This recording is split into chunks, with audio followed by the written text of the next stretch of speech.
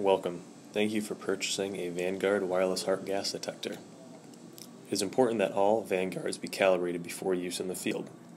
Let's run through the calibration procedure together in our custom-built gas test facility. First, make sure you are in an open, well-ventilated area to perform the calibration. Take your Vanguard and enter it into calibration mode. You can do this by pressing and holding the button for 10 seconds. If you have just installed the sensor for the first time, allow 2 minutes for the sensor to activate. If you do not wait long enough, the transmitter will hold on a sensor activating screen until it is ready. Now that the Vanguard is in calibration mode, the gas concentration is not being sent to the gateway anymore, as is recognized on the gateway by this yellow warning symbol.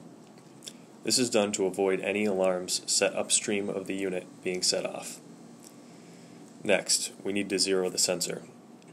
As you'll notice, the current sensor concentration is always displayed for the operator on this screen throughout the procedure. Ensure that the area around you is free from gas or apply zero air if needed. Then press and hold the button for 10 seconds to apply the zero.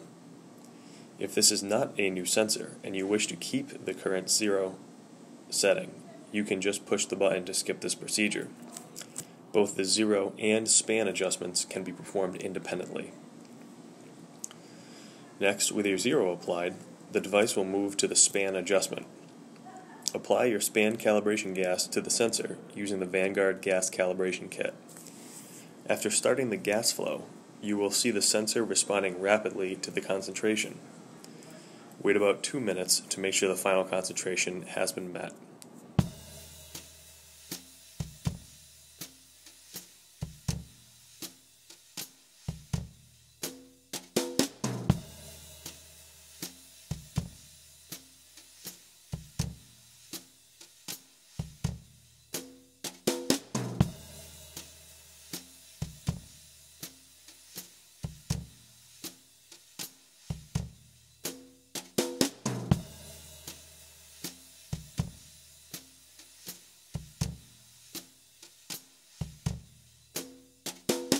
After waiting about 2 minutes, push and hold the button for 10 seconds to lock in the new span value.